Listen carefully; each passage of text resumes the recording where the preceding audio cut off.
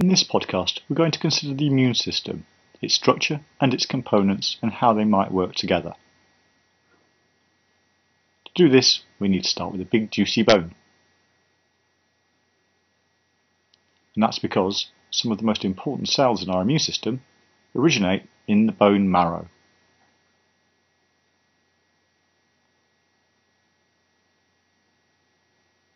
And these are the lymphocytes.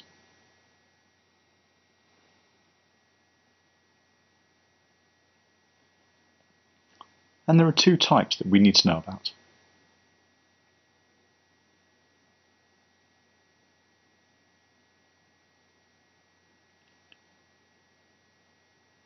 They're all produced in the bone marrow, but the B lymphocytes stay there until they're required. The T lymphocytes, however, migrate out of the bone marrow towards the thymus and other lymph nodes.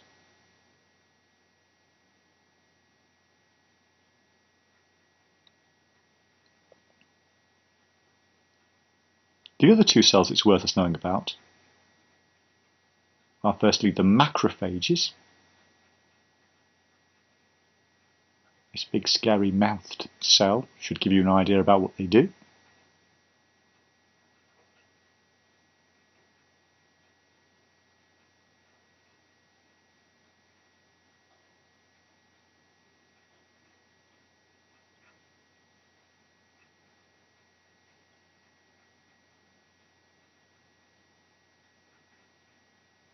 And then lastly, the little ninja cells, the natural killer cells. If you're a biology student, or just interested, this would be a good time to try and remind yourself about the exact way that each of these manages to work.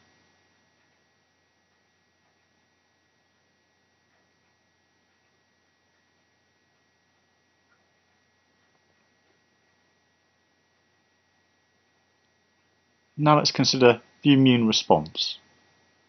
There are many ways we can divide it up. But here's one. The natural killers and the macrophages make up our innate immune system.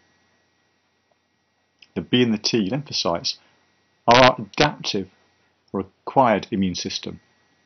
In other words, this is the bit that we get through experience.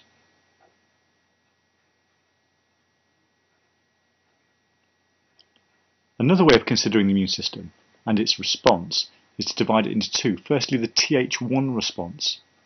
This consists of the T lymphocytes and the natural killer cells. This is balanced out by the Th2 response, which consists of the B lymphocytes and the macrophages. Balancing out these two responses are the chemicals known as cytokines. Stress can directly impact the level of cytokines by raising them. By raising the level of cytokines, we shift the balance between Th1 and Th2 responses so that the balance is pushed towards Th2. By reducing the Th1 balance of T lymphocytes and natural killer cells, we increase our risk of direct infection. This is how stress might make us more susceptible to illness.